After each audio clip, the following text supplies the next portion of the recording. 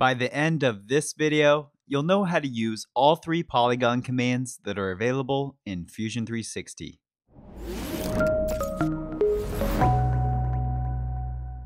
Hey there, it's Kevin Kennedy, and welcome to the Product Design Online YouTube channel, where I demo all things Fusion 360. If you're new here, be sure to hit that red subscribe button and go ahead and comment below and let me know what you plan on using Fusion 360 for.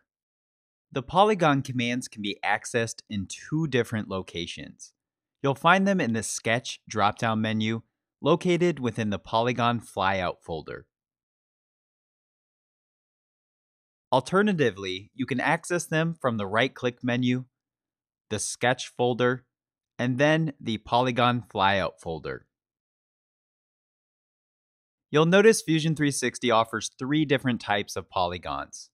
There are circumscribed polygons, inscribed polygons, and the edge polygons.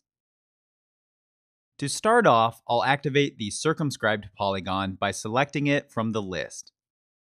This circumscribed polygon helps you create a polygon by using the center point and the midpoint of one edge. I'll select the XY origin plane, and then I'll click on the center origin and drag out with my mouse. There are two input fields that we can define. First, you can set the number of sides of the polygon. Now, the lowest number you can type out here is 3, which creates a triangle or the smallest possible polygon. You'll see that I can continue to change this number and the sides will update accordingly. Next, I can define the radius of the circle or the distance from the center of the polygon to the midpoint of one edge. Like any sketch input boxes, I can type out a dimension.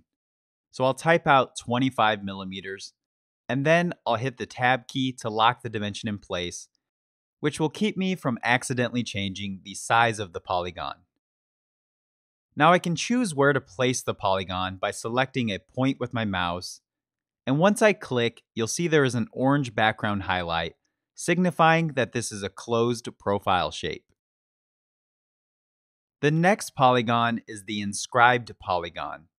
I'll activate the inscribed polygon by selecting it from the Sketch drop-down menu. The inscribed polygon works in a similar manner as the circumscribed polygon. I'll click to set the center point of the inscribed polygon. As I drag out with my mouse, you'll notice the first difference is that the circle is now on the outside of the polygon.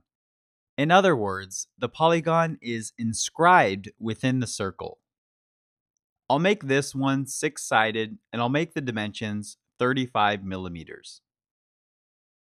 After I click to set the polygon, you'll notice the dimension field displays from the midpoint to the vertex of the polygon. Now, one important thing to note with polygons is that you can change the dimensions by double-clicking on them.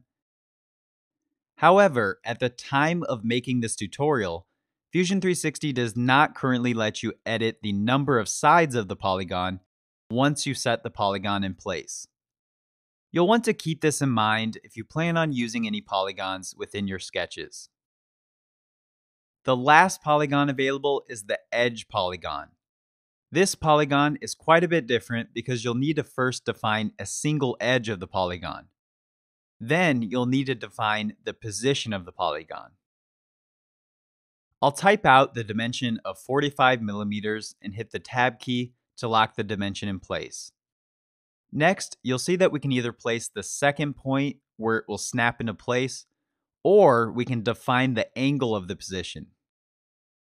I'll type out 3 degrees for the position, and then I'll hit the tab key to lock the degrees in place, followed by clicking with my left mouse button to set the first edge of the polygon. Immediately after, you'll see that the polygon appears, and you can type out the number of sides. As I change the number of edges, take note of how the initial edge doesn't move, but the polygon will appear to grow or change in size based on the number of edges entered. Lastly, you can click on either side of the initial edge to set the polygon. In summary, you'll find each of the 3 polygon sketch tools to come in handy at some point. The circumscribed polygon is helpful if you know the distance from the center point to the midpoint of an edge. The inscribed polygon works great if you know the distance required from the center point to the vertex of the polygon. And last but not least, the edge polygon works the best if you know the length of an edge.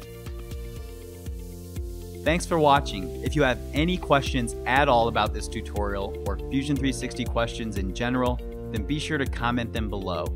Hit that thumbs up icon if you learned something in this video, and click subscribe followed by that little bell icon to be notified of more Fusion 360 tutorials.